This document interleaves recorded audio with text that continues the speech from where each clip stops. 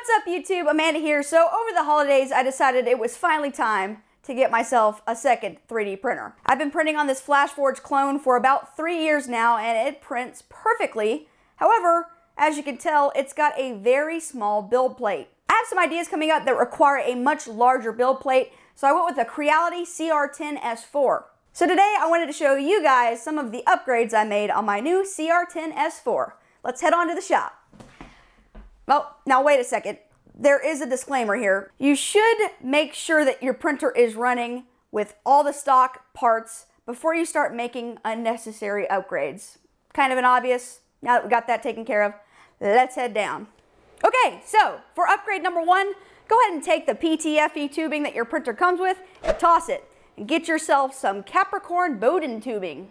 Capricorn Bowden tubing has less friction. Also, the diameter of the hole that the filament feeds through is smaller, so it's able to find that nozzle a little easier. Also, don't forget to print out a few clips that will hold the Bowden tubing in place. Upgrade number 2. Unfortunately, when I got this printer, I was having some under extrusion issues, so I figured out that it was the extruder. I don't think the spring was creating enough pressure for the gear to actually grab the filament. So I went ahead and bought an all metal extruder kit, and after I did this thing was extruding perfectly. Upgrade number 3. I printed this filament holder bracket. Originally, the filament holder was on top of the control box. I personally just didn't like that. I prefer to have it on top of my printer. Upgrade number 4. So your printer comes with a glass bed, which is fine when you're starting out. However, you want to go ahead and swap that out for a mirror. So this right here is a 16 by 16 mirror. I got Lowe's to cut it. They had some spare, so they gave me the thing for $5. The great thing about mirrors is that they're normally flat, unlike the glass bed that your printer comes with. And for bed adhesion, Aquanet. This stuff is awesome. Use it. Another great option is to get this EZMAT by TH3D Studio. I actually have not had a chance to print on it yet. However, I've heard really great things and I cannot wait to try it. Upgrade number 5. So this is one of the easiest upgrades you can do to your printer. I installed this little utility light I got at the hardware store, just using a couple of tie wraps to hold it in place. Turns on just like that. No need to waste filament printing something that will hold this in place when 2 tie wraps will do the trick. Upgrade number 6. So I printed these little bed leveling knobs that make it a lot easier to level your bed or tram the bed.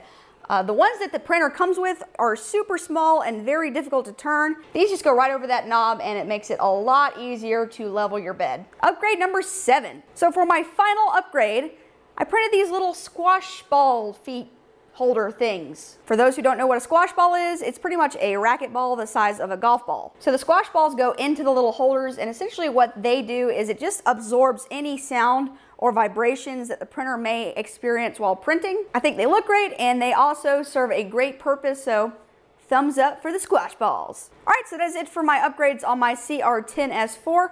Let me know in the comments below whatever upgrades you guys do to your printer. And stay tuned for my next video when we put these upgrades to the test by printing out those Fab 365 robots. I also have a quick channel update, so if you want to watch that, stay tuned. It's coming up right after this.